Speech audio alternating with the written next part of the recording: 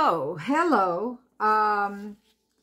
This is going to be a VR hashtag to Dawn Michelle over at Boho Tarot, hashtag playing with pairs. And this is decks that you'll be working with in January, and I'm going to say January, possibly February. In decks that you're going to pair together, that you're going to use to work together with. And this seemed very interesting to me. I first saw it on Feeding My Soul 1212. And I've seen a lot of hashtags talking about mass market decks, indie decks, standout decks. And I have a small library, so if I did those, it would basically be one video with 3 different hashtags on it. So I decided to go with this one instead.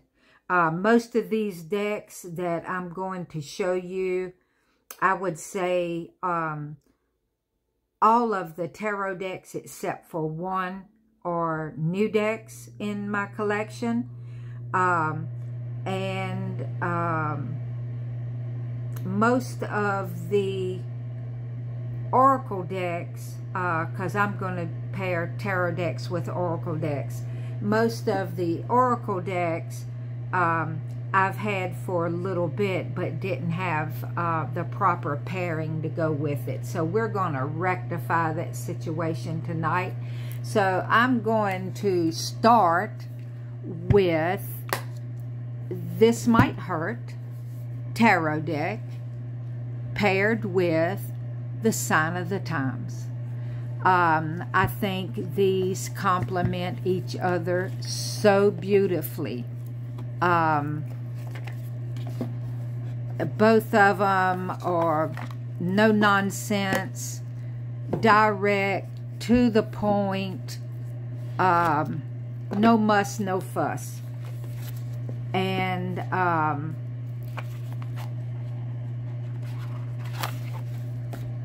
so yes, I think they just paired beautifully together. And you can let me know what you think.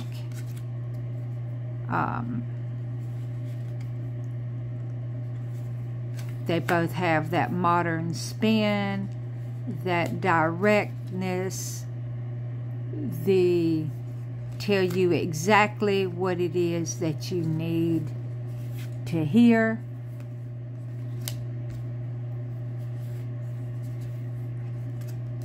I think they blend nicely aesthetically as well as they do, I'm going to say, spiritually, for lack of a better phrase, or intuitively, I guess. So this is the Sign of the Times paired with This Might Hurt.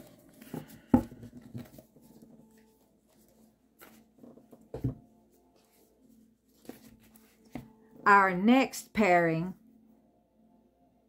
is going to be Pocket of Pairs and Energy and Spirit Oracle. This seems like an odd pairing, just at face value. I was trying to... Pocket of Pairs is a deck that is new to me. I just got it. This is by Jamie Sawyer. And in this deck, she goes through, and there's different people, like the Magician is her mother. And I don't know who the High Priestess is. This is going to be my deep dive deck for 2023. I want to learn who the people are on these cards and why she chose to put them there. I know they're all people from the tarot community. I'm wanting to learn who they are, kind of like putting face with names and learning who they are and why she placed them on the cards that she did. And so I thought this was a lovely pairing. Her artwork is so vibrant that I was like, I needed something that would go with it but wouldn't overshadow it. And I thought that this energy and spirit complemented it nicely.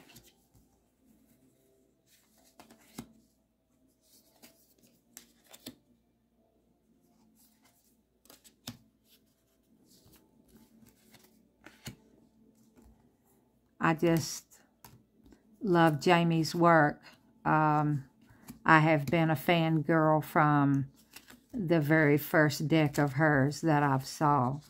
And this particular oracle just speaks to me in ways. I've used it with other decks. I don't know, it seems like it's one of those decks that could be used. I've paired it with different decks of mine, and it seemed to fit well with all of them.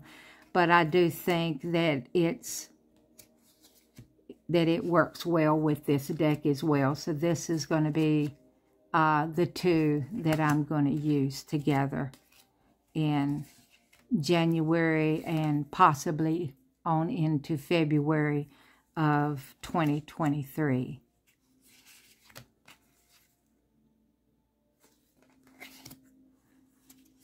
That this particular pairing may extend further in that, because like I said, I need to do a deep dive into this deck and learn who these people are. I can't wait to do that work. But I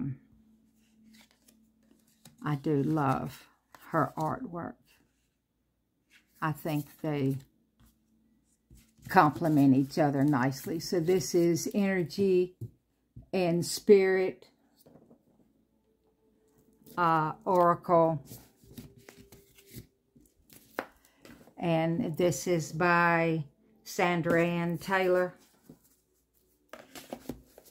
And the Pocket of Pairs Tarot by Jamie Sawyer.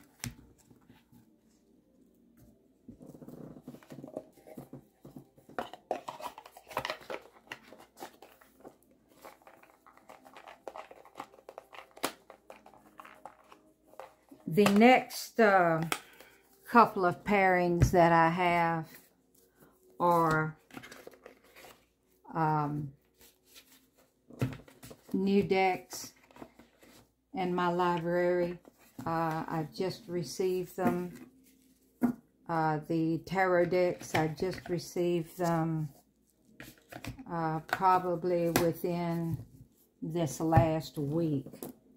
And I was like, this is interesting. What am I going to pair with these? And I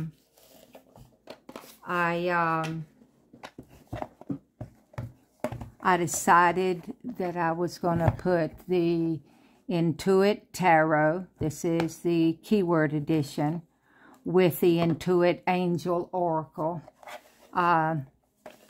They seemed to fit each other nicely. They do come from the same artist and creator, Kimberly Aura,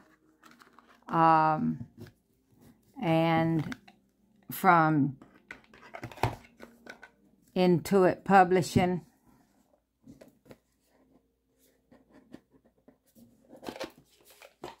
As you will see, I do like, I seem to like oracle decks that has titles and keywords on them. And I like this deck with the keywords on it to help broaden my understanding of the meanings of the cards. It also has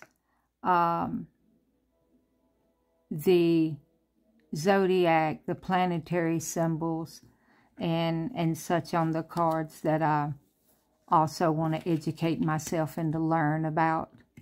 But I think these cards pair nicely.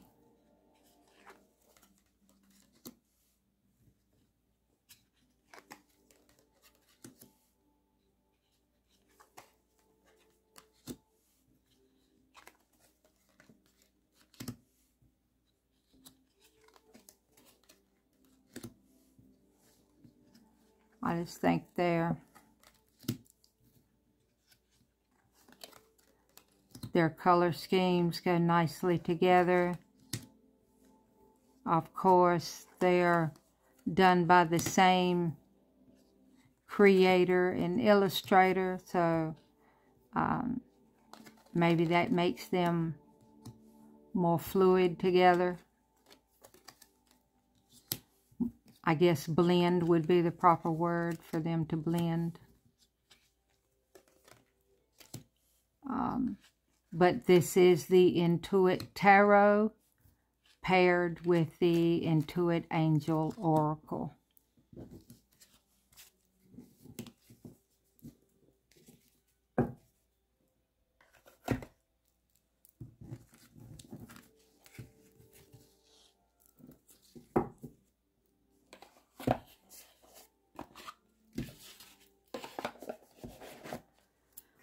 For the last pairing, I don't want to say this was... This one, I've tried a couple different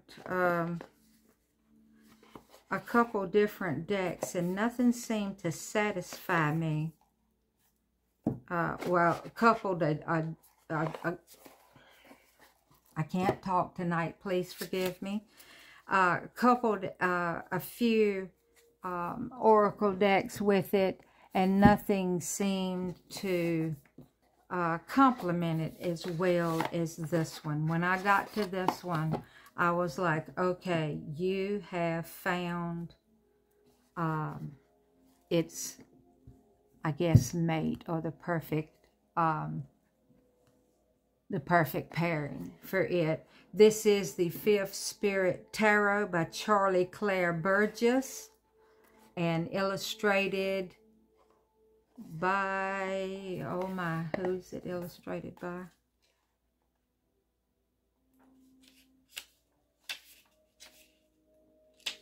I do know it's got a different illustrator.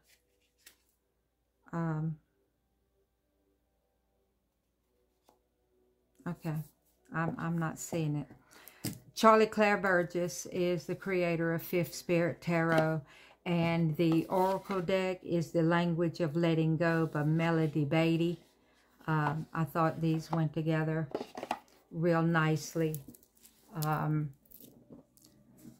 Again, these have their distinct artistic pairings, and it seems it doesn't matter if you use it this way or if you use it this way. I think either way you decide to use this Oracle deck, that it'll be complementary to the Fifth Spirit.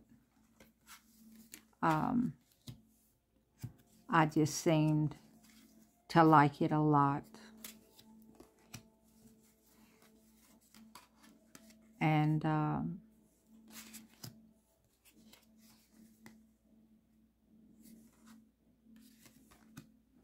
maybe I need to, I don't know, is it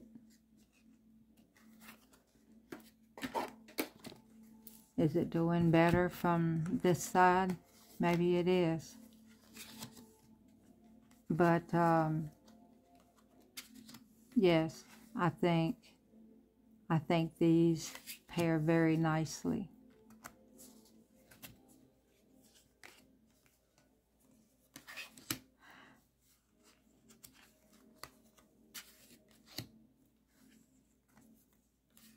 I like the color palette of the Fifth Spirit.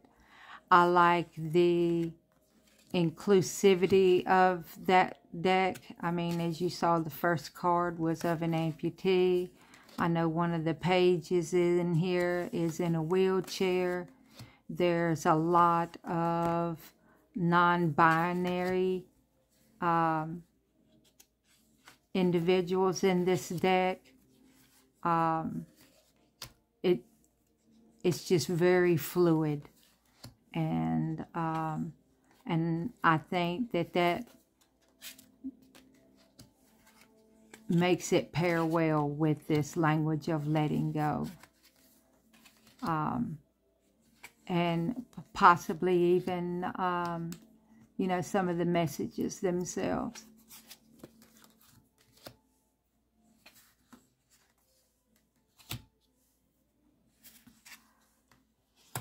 So that is Fifth Spirit Tarot.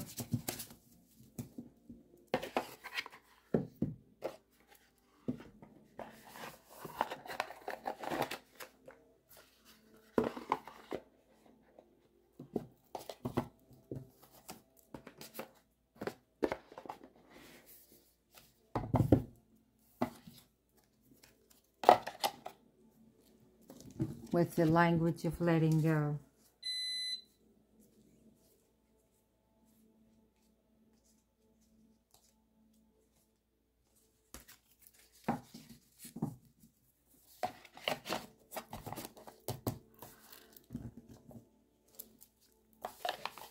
I have an oracle. There's some work that I'm wanting to do this year.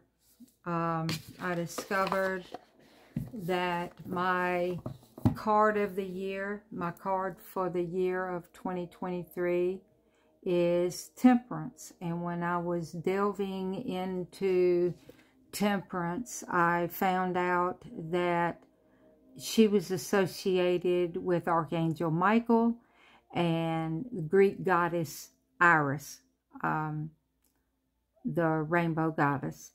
And that made me wanted to learn more about them.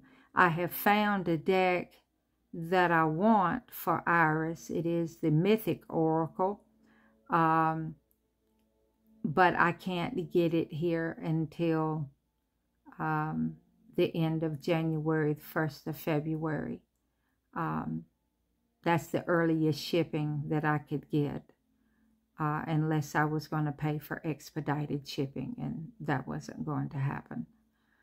The deck that I have working with Michael is another oracle, so I was going to pair those two oracles together, and I think they have a complementary palette as well, and that would be the Sword of Light oracle. It's Archangel Michael's Sword of Light oracle, and so I do have plans on pairing those two together to delve into my angel and goddess work while examining and delving into Temperance for this year. So these are my pairings that I'm going to work with in January. Let me know what you think down in the comments below. If you've subscribed to the channel, thank you. If you haven't subscribed, please click the subscribe button. Give me a thumbs up if you like my videos. Share them with your friends. Give me feedback. Let me know what I could have done differently or better. All these things will help me to grow, and I'm grateful for everything that you do to help my small channel to grow. So, these are my pairings for the month of January in 2023.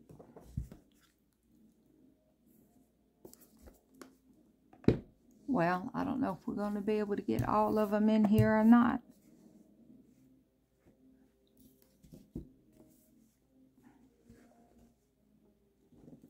So, I'll see you soon in another hashtag VR, or possibly in one of my daily collectives.